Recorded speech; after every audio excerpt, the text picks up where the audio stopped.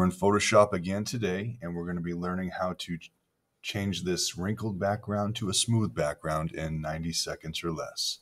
So the first thing you have to do is you go up to File, you're going to open up your picture. Once you have it open, you're going to go into your Select menu, you're going to go to Subject, you're going to select the subject, give it a few seconds. Once you have that done, you're going to go into the YouTube video and download the action. It is going to look like this. It's going to say background cleanup action. You're going to double click it. You're going to download that to your computer. Once it's downloaded, you're going to open it, and that is going to open it up into your actions here onto Photoshop. Once you do that, you're going to go ahead and open up that action, scroll down, click on the background cleanup, and hit the play button. It's going to expand selection, so you're going to expand it by 3 pixels. Then you're going to expand your radius, your feather radius, by 2 pixels.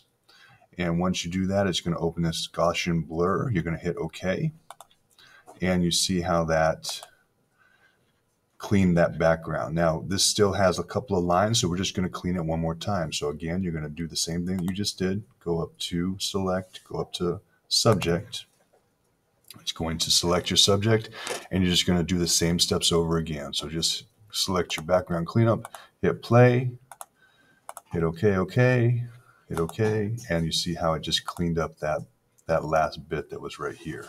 And that's how you can clean your background. Super simple, 90 seconds or less. Hope that helped you guys out. Have a great day.